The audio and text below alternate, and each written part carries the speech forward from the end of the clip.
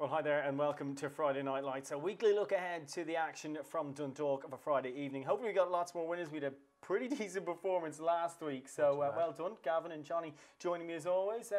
Any highlights from last week in particular? Clear skies, I suppose, as usual. Yeah. Clear skies, I mean, the trainer isn't really big on records, but surely this is going to be a notable record for Aidan O'Brien. It has to be, yeah. It's going to be, if she wins tomorrow night, 4 Fridays in a row and 5 weeks in a row because it won the previous Wednesday as well. So that definitely must be maybe is a record already. Absolutely. Hunt ball of the flat world. I like the way she runs later on the card as well, so people who are in trouble can just rely on her to get out. Exactly. Yeah, we'll touch on that first. So we started at 5:30. Maiden here. A couple of these quite highly rated. I think it's Medal of Honour and Port Line similar enough. Would they come into your consideration here, Gav? They're both rated 86. Medal of Honour's had 10 runs, still a maiden obviously, and Port Line's had 4 runs. I tend to stay away from those that have had too many runs. I'm going to just have a small each way selection as Claiborne. Ran last week over 5, steps up to 7. It was very well punted last week, so they obviously think something of it, and I think the step up to 7 should suit. Yeah, Johnny, notable last week as well. Lee Roach rode Claiborne over Snowpatch, who actually ran quite well. Definitely, yeah, and the draw on 1 will help. It was fairly smartly out of the gates the last day on its debut. You know, it's fairly unconventional a week later to run a horse over 7 after being fancied on a debut over 5.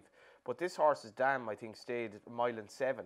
It's by Camacho, so I think looking at it last week it will stay, but we've seen a few horses here lately who've been running consistently over shorter trips, and then when they step them up, even though they're bred to stay and they should stay, they're not really used to it anymore. But it'll be interesting to see how it works for Claiborne. I'm not sure it'll even be an each way price, so I think it'll go off favourite. It's not a good race.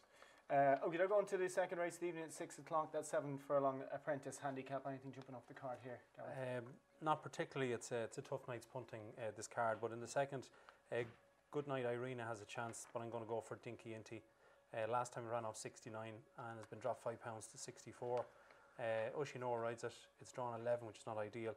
But the last day I ran the race for horse up to 75, whereas this is the lowest grade. And I think it makes a huge difference at Dundalk when horses do get dropped into the lowest grade. And particularly, they're so tightly graded as well. It can make a big difference. Yeah. Johnny, your thoughts? Yeah, this is one of the better bets tonight, I think. You know, she's a very straightforward filly. She has form on fast ground, on slow ground, as Gavin says. She ran well the last day. The trip and the draw in terms of 11 over 7 furlongs isn't ideal, but Ushinor is very good at getting horse into a rhythm at Dundalk. And I looked at this race and it was very hard to put up anything in it. So you just went to the actual form horse. Was an eye catcher the last day, and I think can beat Secret Memories, who has a chance if it comes back to form, but that's a bit of an if. Just one horse to mention there is Pass the Ball. He's got an amazing record in 2017. He won 3 points. He's won a beginner's chase and he's won a handicap hurdle over 3 miles. And tomorrow he runs over 7 furlongs in a handicap. So that's a pretty unique set.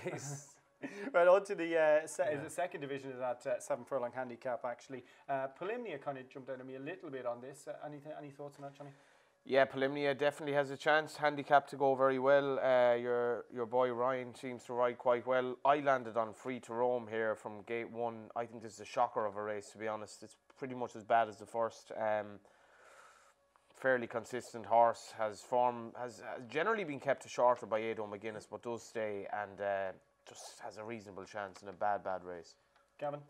Yeah, unfortunately we've gone for the same one again here. I think Ushinor is a standout in these apprentice races too.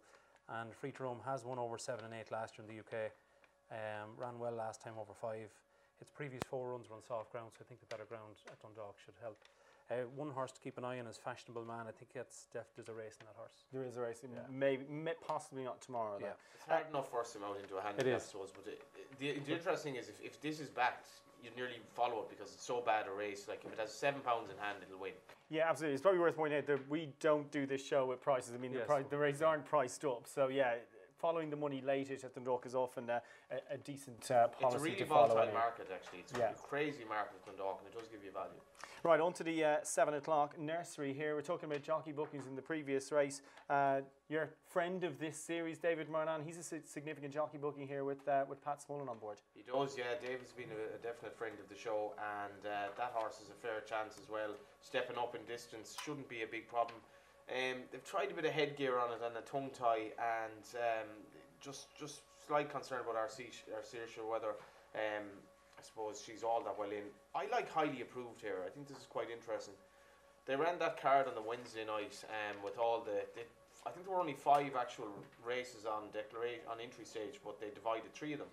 and they'd very strong fields, numerically at the very least. But Joseph O'Brien took the nursery with a horse who was 12s SP, but 20s on the exchanges, Paparazzi, and I like Highly Approved here. Quite a well-bred horse, full brother, full sister to 2 winners, dual winners in the all-weather. Shaped quite well on heavy last time and has decent maiden form, and I think has more to come. There's more to come from this horse in a trappy nursery.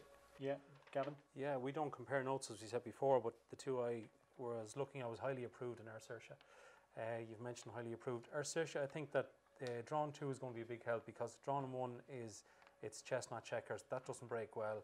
Ersarsha does. The last day was its first time in a handicap. I think it's going to break well and get the rail, and I could see Pat Smullen. He's a great man in the front runner. Absolutely right. As the founding member of the Clear Skies fan club, up to 2 miles on Friday. What do you make of it? I think that if she stays, she wins. I know that it's up to say 96 from 86. As we mentioned earlier, she's going for 4 Fridays in a row and 5 weeks in a row, which would be an amazing achievement. But I think that when she hits the front, she kind of idles. She'd done it over 10 and a half, and you were wondering, would she stay 12? She stayed 12, no problem. She idled again. I think she'll stay, and I think she'll win. Yeah, it's just that she travels so well in the races. Are you going to give a shout to your friend Eilish Poor here? Or are you sticking with Clear Skies, Johnny? Yeah, I think Eilish Poor is better over a bit shorter, even though he has actually, I think he's won over course and distance. That was a bit of a mess of a race. And would have a chance, and Pat Smullen will be definitely riding this to come home late. But I was really taken by Clear Skies last week, because I thought the race wasn't run to suit at all. She broke too well. He was trying to get a lead. Keen throughout. Keen. And I sort of thought to myself, right, that's the end of this winning run. And she ended up bolting up. Like, she absolutely bolted up. I think she's really, really progressive at this stage. She's, as we've mentioned before, she's a Season Star's half-sister to Motivator. Really should get 2 miles on pedigree. Yeah. Not saying she certainly will, but the way to me, she went into another sphere last Friday, and again, I just don't have much there to beat her. I just think lob away, she'll get a lead, and she'll have so much pace. I mean, she had very good form at 7 furlongs as a 2-year-old. You've got to remember for David Watchman. Yeah. Just one little negative, that she's drawn 11, so she has been spoiled the last few weeks that she's had a lower draw. So I just hope she gets in and gets a bit of cover. Yeah. Can either of you name the horse she was second to as a 2-year-old in Newmarket? You said it here last week, the week before. I don't think I did, actually. You did. Alice Springs, was it? Not bad. Well so do listen. And we didn't confer on that either. No. Right, on to the maiden upcoming at 8 o'clock. Worcester probably top rated in here, no longer with Joseph O'Brien. Yeah, it's rated 71 and has the brilliant Ben Cohen claim in 10. Yeah. You're a fan? Oh, I'm a massive fan. Big fan. Yeah, he's great. He looks top class. Galway man, I think. Headford. That says enough. Well, you wouldn't let it slip. More do you want? Yeah. So that's rated 71, getting the £10. Pivotal Connections rated 66. Defeer is rated 66. Depending on the betting, if Defeer is 2 to 1 or bigger, I think I might back Defeer. It had 2 runs in France back in April and May, was 6th and 7th. Ran here a month ago and was 2nd over 7. Step up 2 miles should suit, so maybe just Defeer. Okie dokie, Johnny? Yeah, Defeer, yeah. Good stuff. Okay, we'll just move on to basically, poor race. Yeah, okie dokie, because the next race is actually a really decent race. So want to mention that Gordon Lord Byron running in that 8:30, the handicap. What do you make of this one? Very decent race, but like, is it a punted medium? I doubt it. Yeah, obviously, as Gavin said, depends on the prices. But you look at, I think 3 of them are out of the handicap. Cattyman couldn't win a much weaker race the last day. Sans Paraquam is thrown in, but seems to have lost his way. Glastonbury Song really flopped in England the last day. Eleval, yeah, Eleval hasn't won in an age. Gordon Lord Byron is obviously getting on, and yada yada, which leaves Captain Joy, who probably has been prepped for Lingfield again, I presume. Horse that nearly died from colic not that long ago.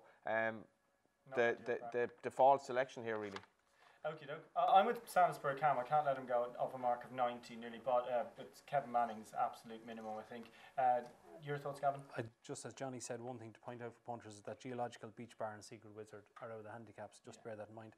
I was really looking forward to tipping up Cascavel, your horse here. I was too, yeah. I know he doesn't run. I know. He's a non-runner. It's a bit like Duvan on Saturday. But I think the safest option, I won't have a bet in the race, but I think Cattyman, it's been 3rd off 86, it won off 87, last time was 2nd to Cascavel off 85, runs here off 86. Just maybe Cattyman. Well, I'm just putting him Sans per Cam because I tipped it up for a classic once upon a time. So what does it mean again? It's like water without air or something like that. It's Latin. Go for it, Johnny. I'm not sure. Right, let's move on to the closing race of the evening, the mile handicap. It doesn't get any easier here. Yeah, this is not getting any easier. I thought maybe Spring Garden on handicap debut could run a race here. I thought Quick maybe thoughts? Honor Oak, drawn 1, travels fantastic. It'll come there cruising 2 out. You'll get out of it at say 2 to 1 and running, no problem. It's off 72. It might hang on for a win, and She's Diesel would also be a danger. It's been dropped £5 to 70. Johnny? I'm with Gavin's Danger here. She's Diesel won a 3-year-old handicap earlier in the season. Travels very well, and I'm looking forward to Colin Keane riding this. The last time I saw him really cajole an old meat horse was a horse by the name of Wait for Dave, and that didn't work out. It didn't work out last Big week. red chair time. Yeah. Right, let's But, move on She's to our best bets on the card then. Johnny, we'll start with you. Clear Skies is the nap. Next best Dinky Inty, and Highly Approved is the third. Cool. Clear Skies, Saoirse and Dinky Inty. Well, I'm going with Spring Garden, Port Lions, and I can't let Santa's Pura Cam go. Thanks for listening, thanks for watching, and we'll see you again next week for more Friday Night Lights.